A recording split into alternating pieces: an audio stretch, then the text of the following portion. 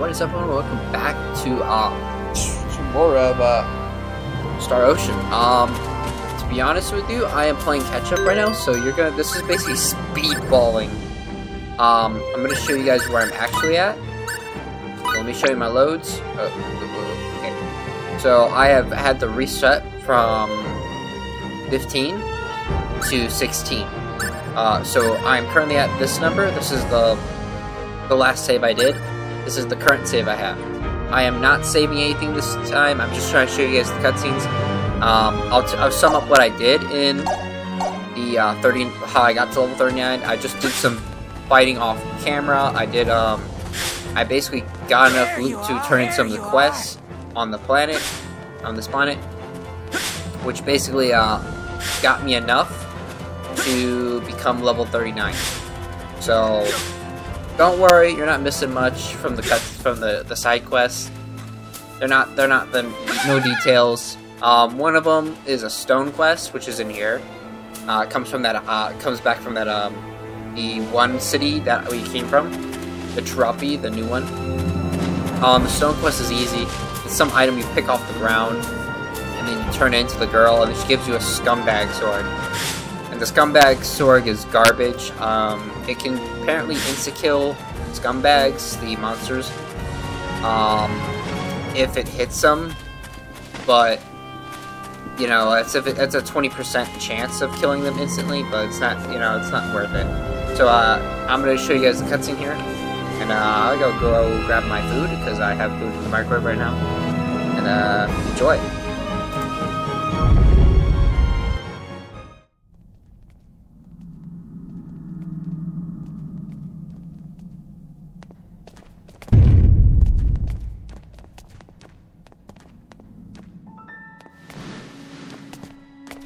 Isn't this?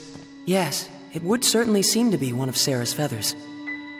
This is consistent with our earlier information. Miss Sarah must be here. Let's split up and see if we can't find any clues.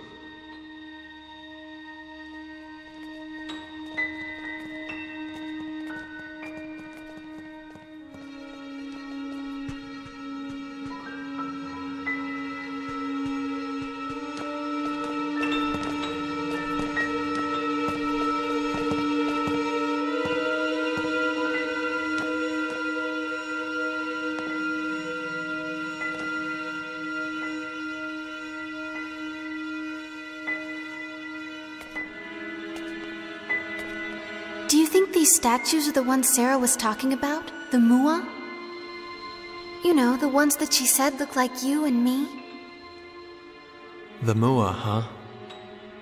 The race whose genes we were supposedly implanted with. I see. They do indeed evoke your images, in a way.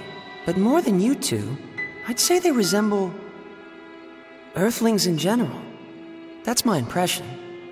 How could the Mua have existed on both Earth and Roke so far apart in space? What were they?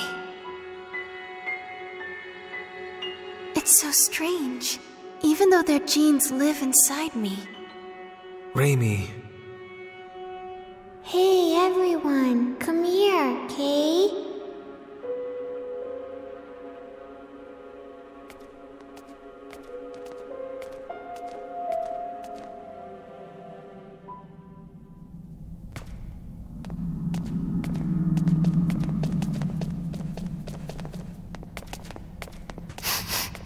Over in that direction. I caught Sarah's scent. But it's a dead end.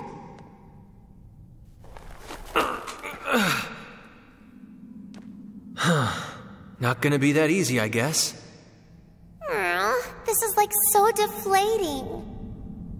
Well then, what shall we do now? There seems to be little point in remaining here.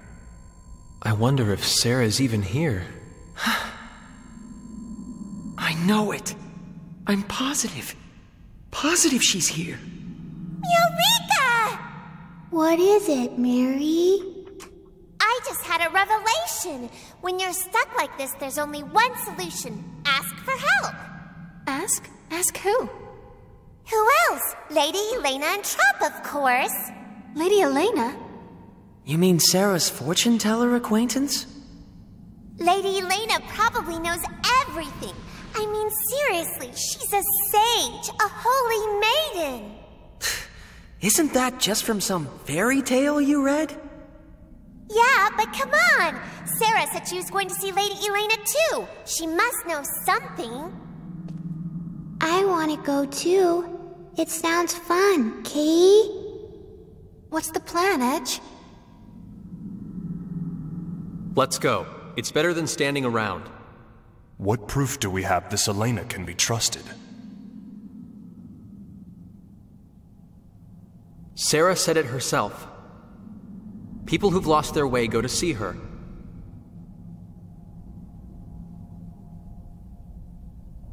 We may not have any proof, but I want to trust Sarah.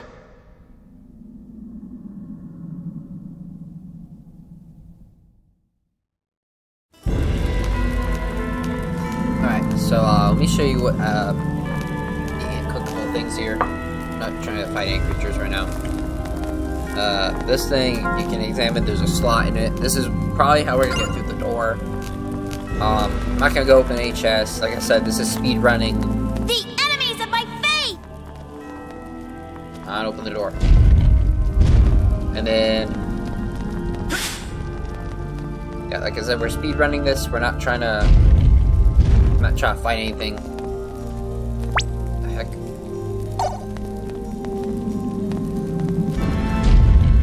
There we go. So then there's this clickable, which is the Mua thing. Ooh, so these are the Mua. They do look kind of like us, I guess. Yeah, that's practically it. There's multiple chests in here. One we can't get to because it's behind this dark, shadowy, scary door, which hurts me. So we'll have to come back for that, I guess, in the future. And there's practically nothing on the bottom floor here. It's practically just empty. However, there is this one thing right here. It will appear here once you get the quest from the girl in the town. It'll be on the floor, and pick it up. It'll be right there. So that's practically it. Let's go trigger the cutscene for the cultist guys will be breaching. That should just about get us caught up for this video. So sorry guys, if you are a little questioning why I'm doing a speed run, sorry, but yeah, Gyros wants me to be done with this game, basically. So I gotta like, I've been putting the hammer to this game, you know what I mean? I've been fully steamrolling ahead on it. Like, I technically can't play anything else until I finish this game, so that's how it's rolling right now. And there's one game I need Gyros to play, which is gonna be a horror game, but I gotta try out the sequel, see if I can play it on here, because it's an indie game, and I want to play the third game. And also Gyros has his own RPG game he's gotta play still. That's Tales of Auraria. He's on episode, I think it was episode 4, but he's been holding off for a long time because I am playing this, and we don't want to play two different RPGs at the same time, and basically overbog you guys with RPGs. So we kind of like taking turns, basically. So I play a bunch of first-person shooters and stuff like that, and then while he plays an RPG, and then I play an RPG.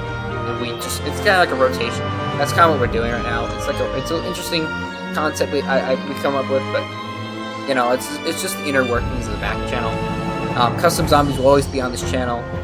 To the best of our extent, we'll try to do our best to do all those. Basically, this whole week we spent making custom zombie videos. So yeah, without further ado, let's just get through this cutscene and then I can end it. And you guys can have this very short, fast video for the first time in ever.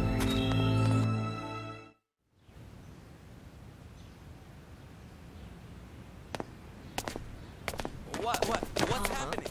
Is something wrong? Did something happen? What's he up to, huh? O righteous flock of wandering souls, give pause and lend me your ears. The advent of our long-awaited hour of salvation is at hand. Yea, He who shall save our wretched, iniquitous souls, the Supreme Being, the Almighty Lord, Asmodeus. His resurrection is nigh. Asmodeus, you people, you can't be. Church of Sidney. The Archfiend cult? Indeed, we are the Church of Sidney. But I ask you, what reason is there for you to be worried? It is Asmodeus who shall deliver this world unto salvation. Asmodeus, Avert your eyes from false peace and witness the truth of this world. If you would do but that, you shall surely begin to see.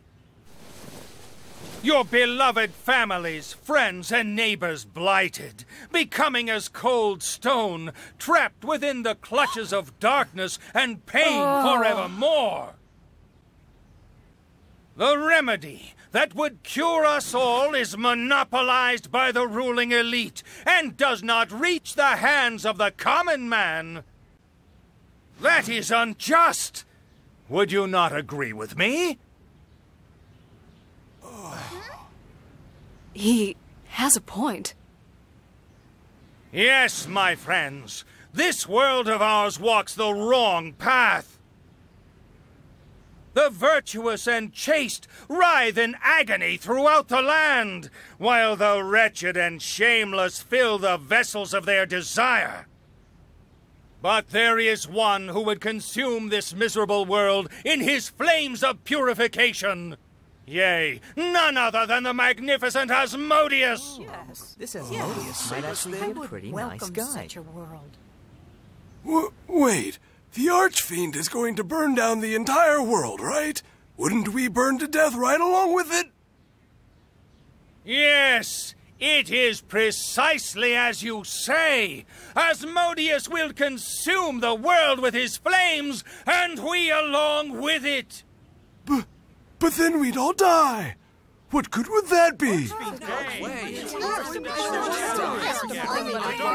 Indeed, then, shall we not all burn together?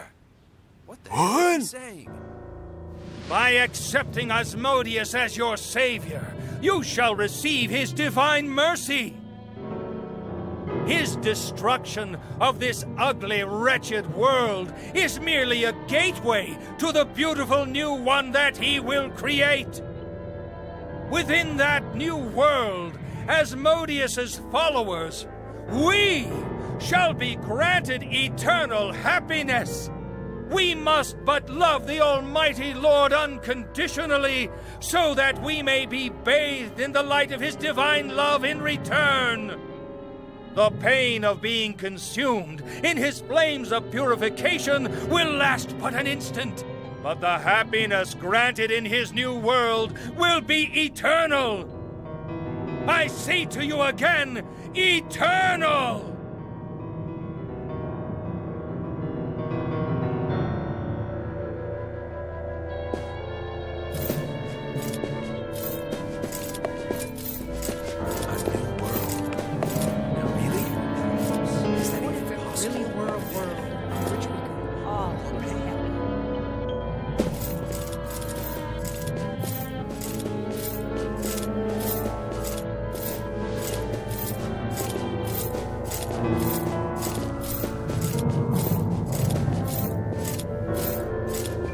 So this is Sidneism, the cult of the Archfiend.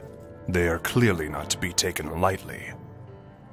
He speaks with such conviction. I wouldn't be surprised if he gained a lot of new followers here. Of course, as we all know, everything that comes out of his mouth is absolute nonsense. Indeed. These people have stopped receiving medicine only because shipments of raw materials have been stymied. And we must not forget whoever was behind the Bandit Edge defeated, attempting to halt the remedy's distribution. But of course, the Royal Knights are dealing with that matter. And in any event, this Archfiend doesn't exist. Sooner or later, people like him will disappear.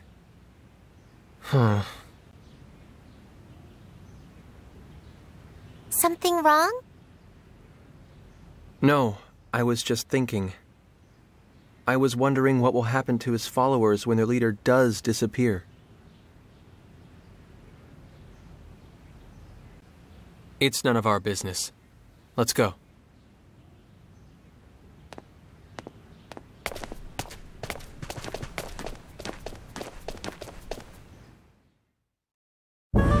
Alright, yep, that was it. I'm gonna guess that the next part is gonna be taking place at the castle. That's my only assumption, because I've actually walked from here all the way to the docks across the island, where that first dock is, near the ship. So, and I didn't get anything. So I'm gonna guess we have to go to the castle, the royal capital, to actually get something to occur. But yeah, as always, like and subscribe as always. I'm going to bed after I eat this little thing I microwaved earlier. And yeah, I'll see you guys in the next one. Peace.